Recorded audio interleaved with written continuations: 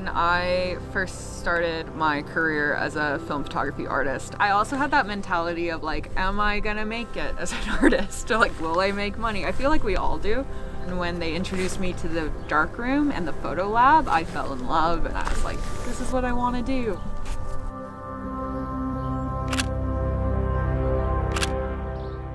And I just kind of went for it and see where it'll take me. And I'm lucky that it took me to the TREX exhibition and the exposure exhibition.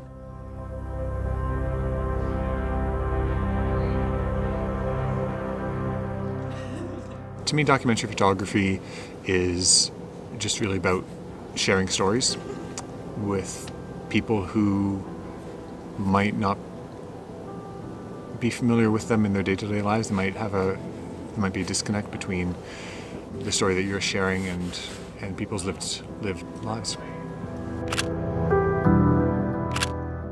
I think the driving factor in why I do what I do is just a deep curiosity and desire to share stories and explore.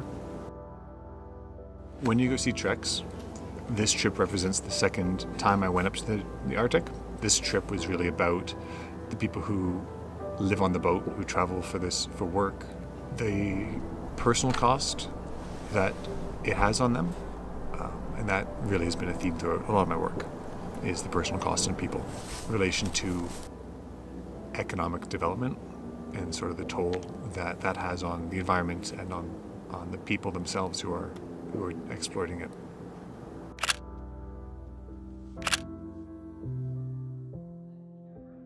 Hi, my name is Nahanni. I'm a Métis artist from Banff, Alberta. I'm a film photographer and I'm part of the Habituate, Acclimate TREX exhibition.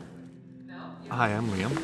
I'm an Edmonton-based documentary photographer and I'm also part of the Habituate, Acclimate TREX exhibition. I had the opportunity to go up to the Arctic and visit my mom, who was a teacher up there. Oh, cool. So when I was up there, I kind of learned about how everything gets shipped up every year. Mm-hmm. Insulation, building materials, trucks, yeah. Fuel for the communities. They're all reliant on the sea lift.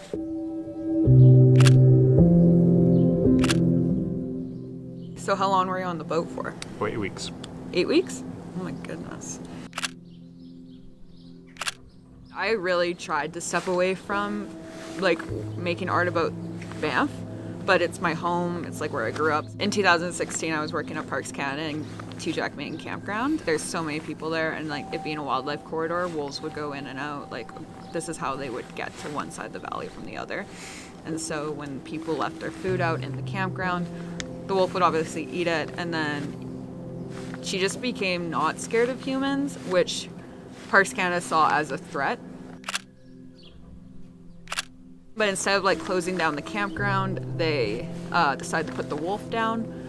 So the mother was put down, and then the 6 wolf pups died after that without a mother. Parks Canada's mandate is to protect the wildlife, but this is not how I imagine protecting the wildlife.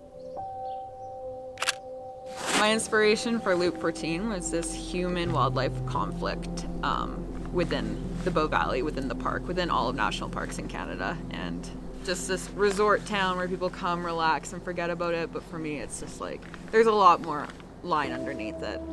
So I want people to be very aware of their surroundings, not just like when they're in a national park, but like everywhere. This isn't just a human's home. This is like animals' home as well. Like everything from like living in a city to birds to like living in a national park to the bears, the elk, the wolves. Just recognize where you are